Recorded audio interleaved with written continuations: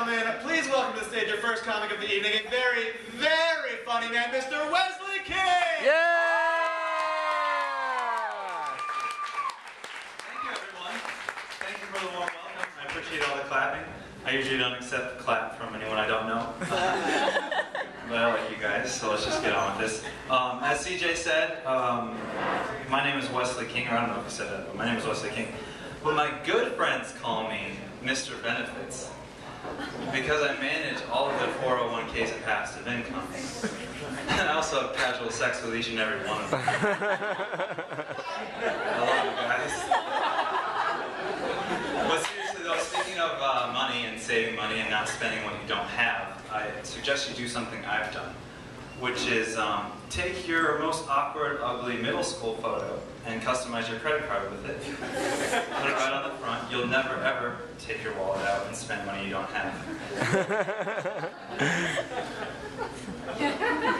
In middle school, I looked like an alien. I looked very odd. It was very hard for me to get someone to go out on a date with me. These days, it's not as hard. I get most of my dates from Craigslist, actually.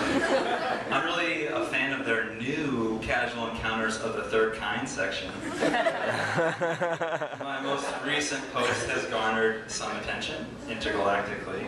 It says, cute but shy, adventurous millennial, earthling. Seeks fun-loving, fat-soluble, woman-type creature to gaze at the stars with. No piercings, please, and prefer extensive black hole experience. And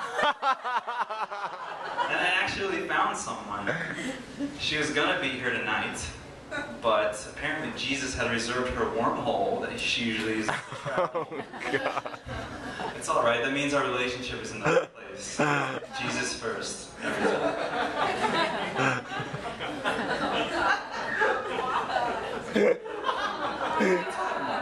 No, that's, I mean, I'll try not to harp on Jesus too much, but fuck it, I'm fuck it. Just Fuck it. Oh, I guess I'll tell you. Since these days everyone and everything is asked to self-identify, I'll just let you know right now. I'm a dog person. My dog is a bone person, and the bone is a dead person. That's not good, that good of a joke. But let me tell that joke as if I had a girlfriend. I'm a dog person, so is my girlfriend.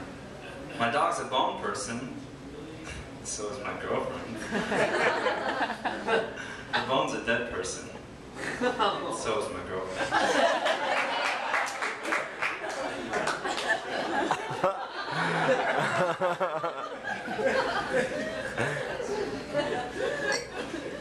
I tried to shoot a spoof music video with my dog the other day. It's my stick in a box. Didn't go well, we didn't even get through filming. Because every time I pulled out my stick, my dog twigged out. And my backup plan, which was to shoot a video called Earth Day Sex. Either turns out my dog's a Republican and doesn't believe in climate change. So I'm all depressed because my intergalactic girlfriend can't make it, my dog won't shoot a video with me. I went to a strip club and I said, I will pay you $20 to sit on my lap and just tell me a joke. And she said, no thank you, I don't do laugh dances. Shit. Oh, I gave her 20 seconds to get the hell out of my face because I hate strippers who think they're funny. Alright, so all that was for my parents. That video is going up on YouTube, they'll clap and go back to watching The Mentalist or whatever the fuck they do. I'm gonna cut that video off right there. The rest of this is me. I'm actually kind of weird, so here we go. I'm not gay. But I flirted with the idea for a while.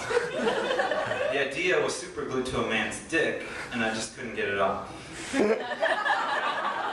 So I guess that means I'm not gay. Ladies, if you take a limp dick and throw it against the vaginal wall, and it doesn't stick, put a ring on it, and try again.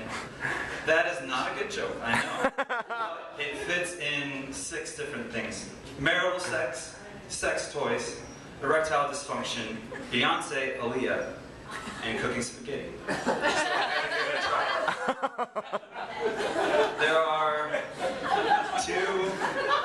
there's a lot of things wrong, or like observational things with reality that just are fucked up, but I brought you 2 tonight. Kind of sad things. First is that the easiest way, or the best way not to get a girl pregnant is to only have sex with friends. The second thing, which is kind of sad as well, is a double-sided dildo connects people way better than social media ever will. Alright, really quick, here's my last joke. I used to have my Twitter and my LinkedIn connected. For those of you who don't have LinkedIn, I'm sorry you're unemployed.